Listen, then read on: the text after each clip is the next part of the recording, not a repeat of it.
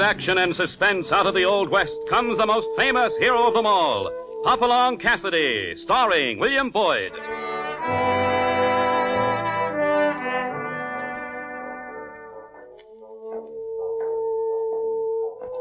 The ring of the silver spurs heralds the most amazing man ever to ride the prairies of the early West. Hopalong Cassidy, the same Hoppy you cheer in motion pictures, and the same California you've laughed at a million times. Raw courage and quick shooting have built a legend around this famous hero. Hopalong is a name to be feared, respected, and admired, for this great cowboy rides the trails of adventure and excitement. William Boyd as Hopalong Cassidy, and Andy Clyde as California. Here's Hoppy now with another new story. Peril at Pier 19. California and I had surely enjoyed our few days in San Francisco, and we're looking forward to our last night before heading back for the Bar 20. Our job of overseeing a shipment of the Bar 20's best breeding stock was finished that day when we saw it loaded aboard the cattle boat Pacific Queen. Now all we had to do was return to the boat to collect the money for the cattle from Mr. Caldwell, the Australian rancher. It was just starting to get dark as we walked along the pier toward the Pacific Queen.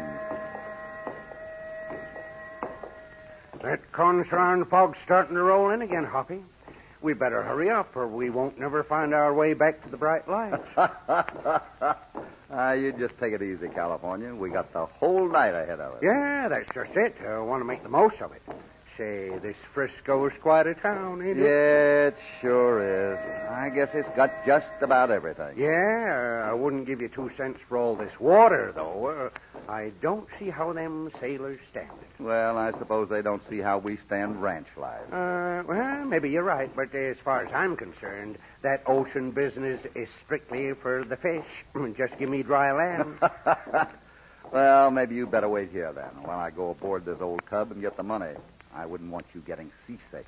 Oh, shucks, Hoppy. As long as it don't get any further away than this from the dock, I don't mind. Well, get on up that gangplank, then. I'll bet old man Caldwell and his daughter and that Wainwright feller will be glad enough to get off this thing in time they get back to Australia. Oh, California, most folks don't feel the way you do about oceans and boats. They're having a fine trip out of this.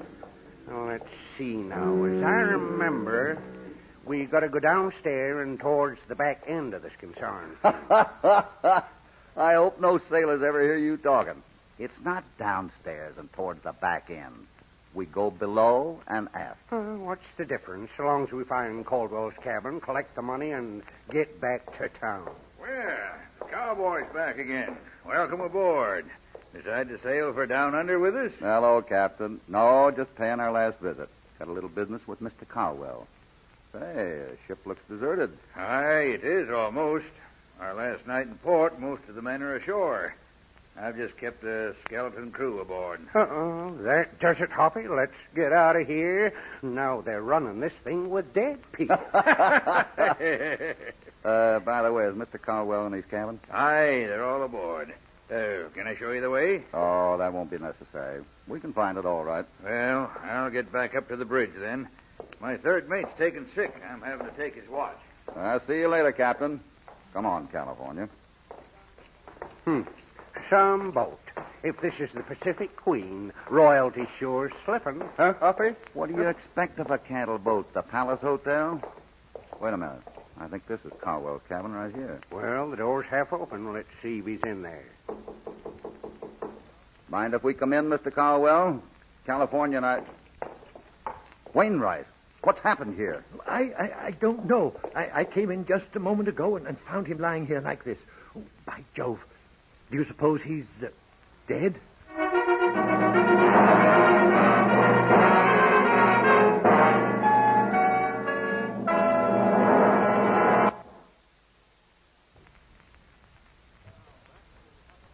Now, back to Hopalong Cassidy and our story, Peril at Pier 19.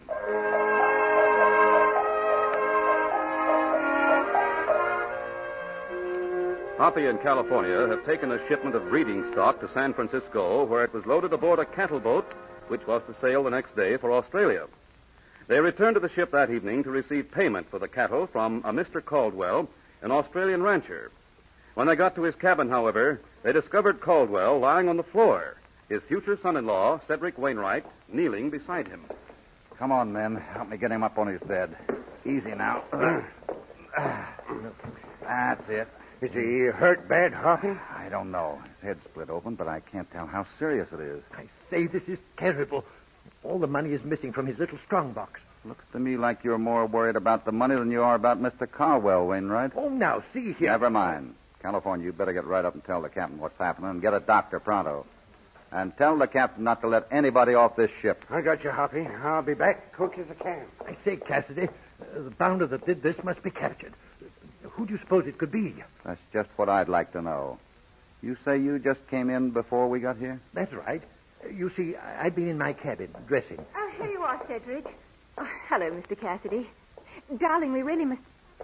Father, what's happened? Oh, steady now, Ellen, He's steady. hurt. Cedric, how did it happen? Well, it appears that some chap struck him over the head and robbed the strongbox, Ellen. At any rate, the money's missing. Oh, poor Father. I was afraid something like this might happen. He simply wouldn't listen to me. Excuse me, Miss Ellen, but what did you mean he wouldn't listen to you? Well, Father brought the money aboard the ship 2 days ago and put it in a little strongbox. I tried to persuade him to leave it at the bank, but he said nobody would even know he had the money here in his cabin. That's right, Cassidy.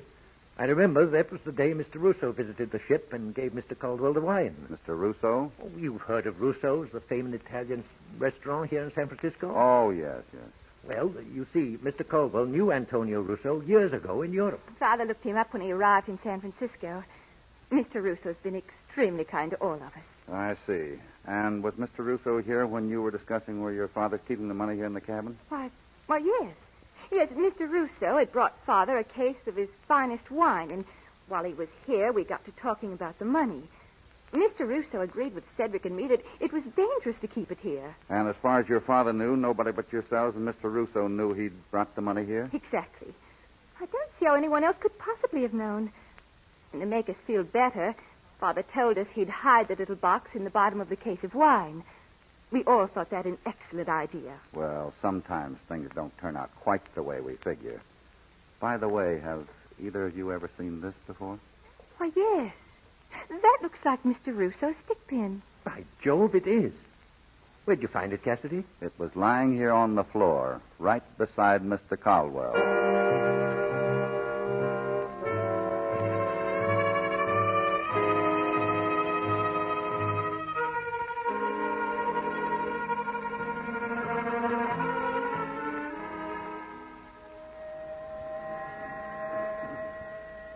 Why, yes, Cassidy. That fellow was aboard for a while. Left just before you came.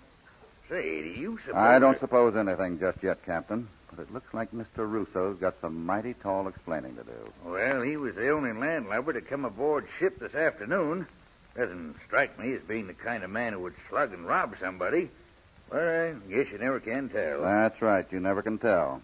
How many crew members are on the ship, Captain? Well, like I told you, Hank Grossman, he's my third mate, he took sick. He's been bunked down in quarters all afternoon. Outside of him and myself, there's just a couple of ordinary seamen aboard. And where would I find them? Well, they're down in the cattle hold.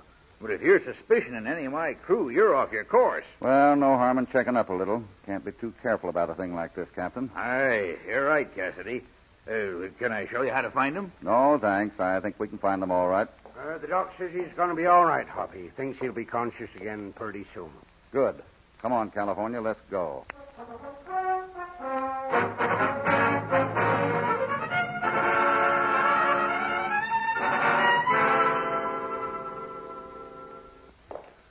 We sure didn't learn anything from them two sailors below. Well, maybe we'll have better luck with Grossman.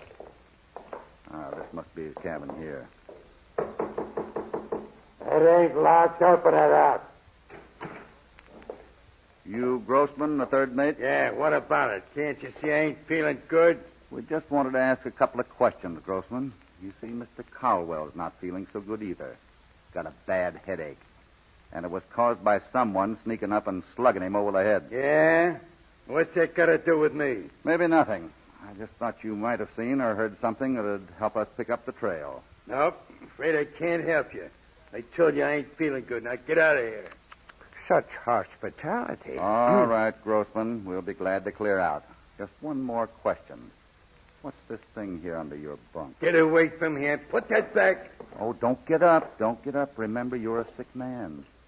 What do you call this thing, anyway? It's a belaying pin, stupid. Well, so that's a belaying pin. Say, that'd make quite a thing for hitting a man's skull, wouldn't it? What was it doing under your bunk, Grossman? Yeah, you think you're pretty smart, don't you? Why, everybody's got one of them. They're all over the ship. And do they all have bloodstains on them? Guess again, cowboy. You're way off. I use that one to kill rats with. And there's plenty of them on this tub. Mind if I take this along for a souvenir? Go ahead. Just get out and leave me alone.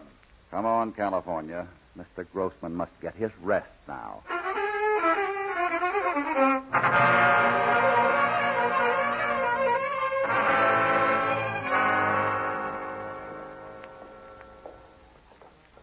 Say, this here Market Street's really something, ain't it? Bet if it weren't for the fog, you could see 1,000 lights. Yeah, it's quite a place. Probably be as big as St. Louis someday. Ah, this looks like Russo's place right ahead. You still think somebody besides that third mate's in on the robbery, huh? I'm downright certain of it. Somebody must have told him that money was on the ship and where it was hidden. Well, let's see if Mr. Russo's in.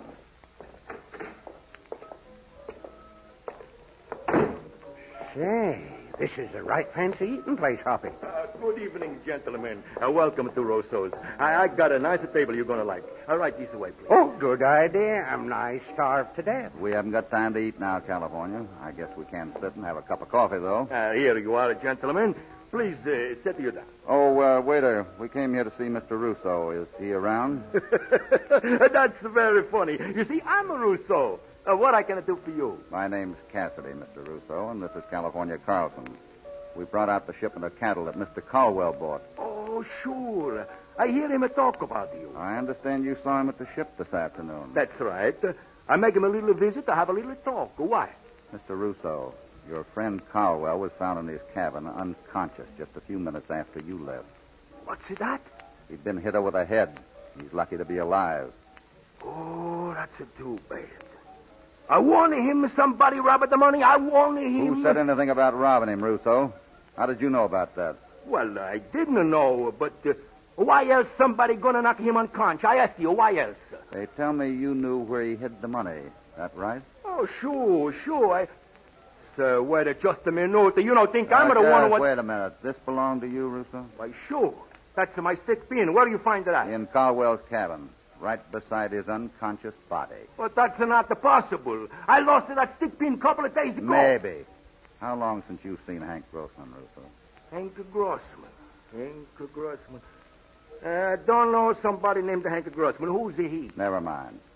California, let's get back to the ship. And, Russo, you better stick around where we can find you. Now, just a minute. What right you got to tell me? Take it easy. Just don't wander too far away. But I want to go down and see Mr. Caldwell. He's my friend. You know, I think that's a fine idea. We'll be looking for you.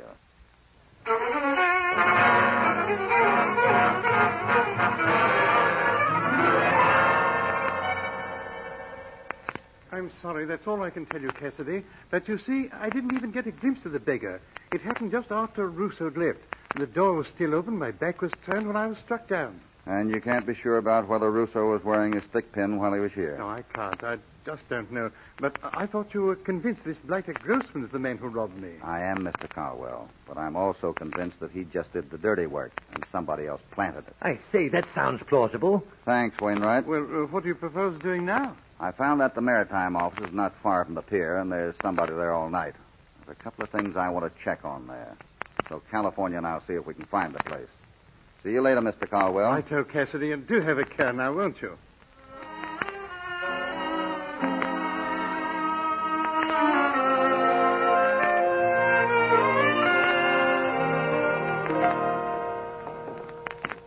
I don't see how you expect to find your way off this pier, Hoppy, let alone finding that maritime office. Now, don't tell me you let a little fog hold you back. Little fog? What a way to spend our last night in prison. Oh, stop complaining. If we hurry up, we might still get through with this business in time to have some fun. I sure hope so, but what do you expect to discover? All right, cowboys, get your hands up. And don't try anything funny. Get their guns, Jake. Well, if it doesn't sound like Mr. Grossman. Feeling better, I see. It's me, all right. But don't turn around. Just keep walking right over to the edge of the pier. Down them steps. All right, stop right there. Tie their hands behind them, Jake. What do I do with the gun? Toss them in the drink. Where they're going, they won't need them. Just, where are we going anyway? You'll find out soon enough. Hurry up, Jake. Hi, Myrigan. Yeah, that does it. All right, get in the boat. Both of you lay down on the bottom there. Right, Jake. Shove off.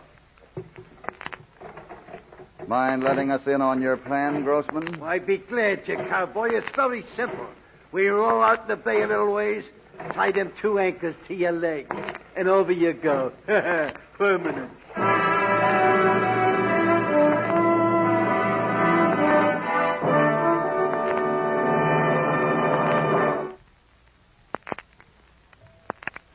Now, back to Hopalong Cassidy and our story, Peril at Pier 19.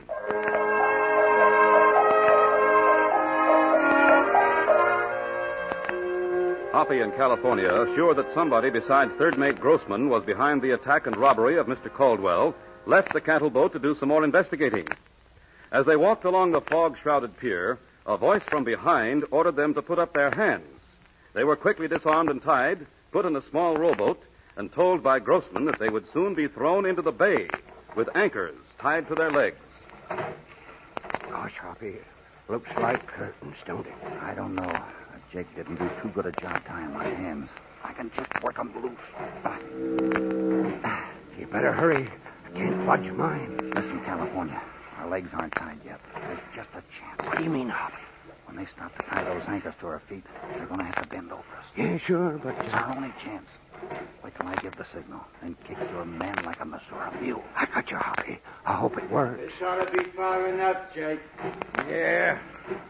Wonder how these cowboys like fish. Come on, I'll tie one of these anchors on the old geezer, and you get the other one. Okay. These things are heavy enough.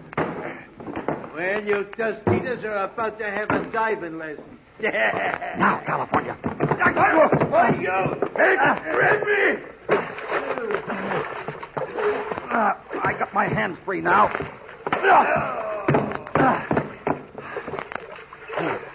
Well, that ought to take care of Grossman for a while. Help! I can't swim. What you doing, Hoppy? I'm tying Grossman up, and I'm being a little more careful about it than his pal Jake was. There, that ought to hold him. I'll get you yet, cowboy. Here, California, let me get you untied. It'll be a pleasure. Help me! Help me! There, I can get my hands out now, Hoppy. All right, now let's fish out this wharf rat and tie him up. I ought to leave the varmint where he is. Oh, come on, give me a hand. All right. There he is. Now put a rope around him, California. And we'll see if we can get this thing back to dry. For me, it'd be a miracle if we can find our way, though.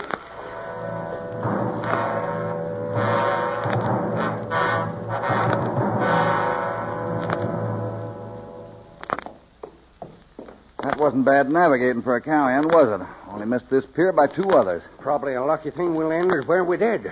That night watchman at the warehouse will take good care of them seagoing coyotes. Yeah, now if we can just corral the other one. Yeah, them 2 are sure stubborn. Here we got 'em dead to rights, and they still won't tell us who put 'em up to all that. Well, it shouldn't take long to find out. I feel I've been up and down this here gangplank so much, I'm beginning to feel like a member of the crew.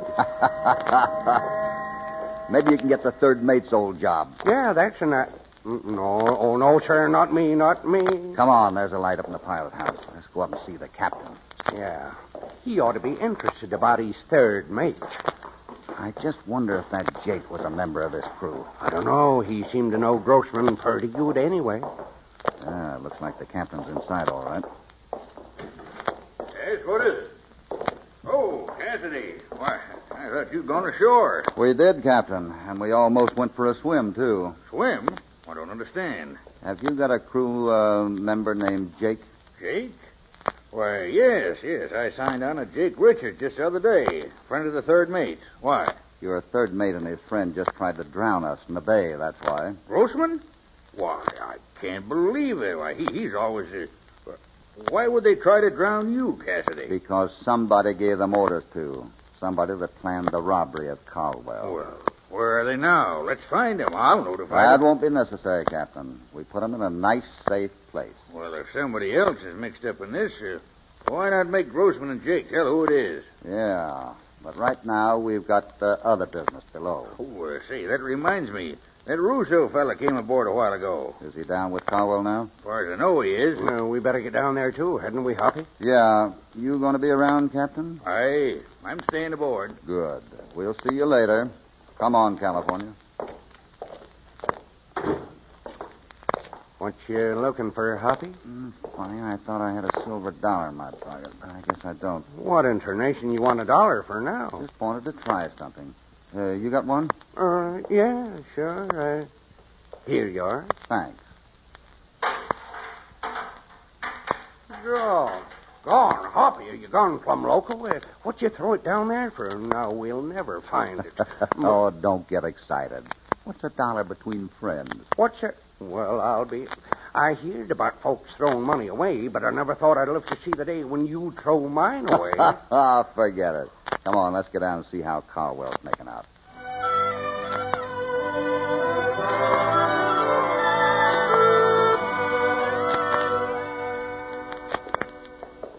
Hoppy, I'd feel a lot better if I still had a 6-gun handy. Yeah, so would I, but you just hang on to that belaying pin and everything. Oh, it's Mr. Cassidy in California. Come in. Father's feeling ever so much better. Well, I'm sure glad to hear it. Good to see you, Cassidy. Thanks, Mr. Caldwell. Hello, Wainwright. And how are you, Mr. Russo? Just fine, thank you. Well, quite a get-together here. Well, I thought I'd better look into my passengers.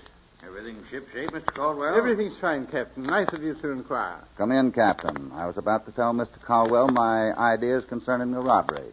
Would you like to hear them? Aye, by all means.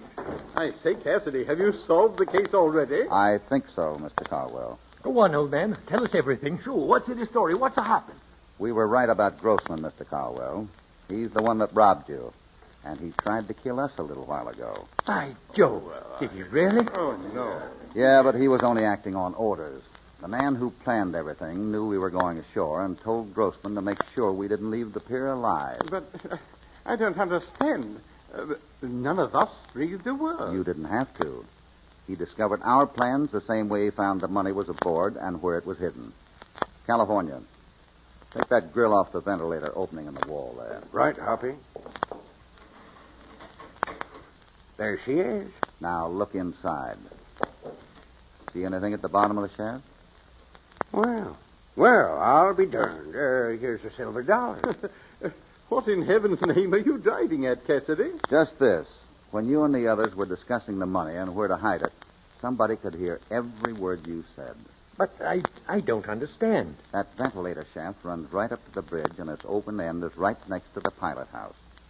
Somebody listening up there could hear voices in the cabin as well as through a speaking tube. By Jove, then it must Why, be... you... Look out. He must have a gun. Get him, California. Oh. That ought to keep you in port for a while, Captain.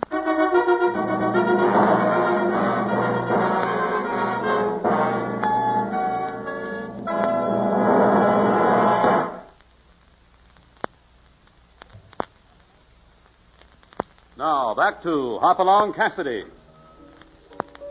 Good heavens, I simply can't eat another bite. Say, that Rooster fella sure sets a pretty good table at that. Decent of him inviting us all to be his dinner guests. Well, how's the dinner? You like the seafood? Oh, it's great, Mr. Russo. You know, I wouldn't want any of the Bar 20 boys to hear me say this, but that seafood tasted better than many a steak I've had. Oh, Hoppy. But don't ever repeat that, please. Oh, we've enjoyed it so much, Mr. Russo. That's good. I just wish your papa could be here, too. I know he does, too. But doctor's orders, you know. Next trip you make, we do it again. How's that, huh? By Jove, Ellen, that reminds me. The shipping company said we'll be leaving tomorrow after all. They're putting on another captain and third mate. And thanks to Mr. Cassidy, the cattle will be aboard, too. Don't thank me, Miss Ellen. California's the one who found the money in the captain's cabin. We owe you both a debt we can never repay. I only hope someday you two get down to Australia so you can see our ranch and be our honored guests. Will you do it? Well, I can't promise anything, but we'll sure try. Good. Oh, there's one other thing. Father told me to order you both a pair of the finest six-shooters made. But you see, I don't know much about that sort of thing. Well, I say, why not let them tell us what to get? That's just what I had in mind. How about it, California? Well, I reckon... Better just get him a rifle for long-range work, Miss Ellen. He doesn't have any use for 6 guns. Why, Hoppy, Well, whatever do you mean? What's he going to use in close quarters if he doesn't have 6 guns? Just give him a belaying pin. He's pretty handy with one of those.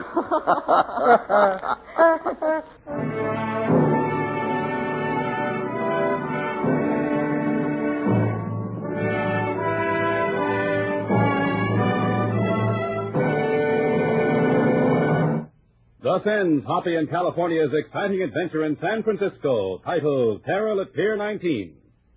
Next time, we find them in the Rio Grande country of Texas, where their dangerous adventure begins as death crosses the river.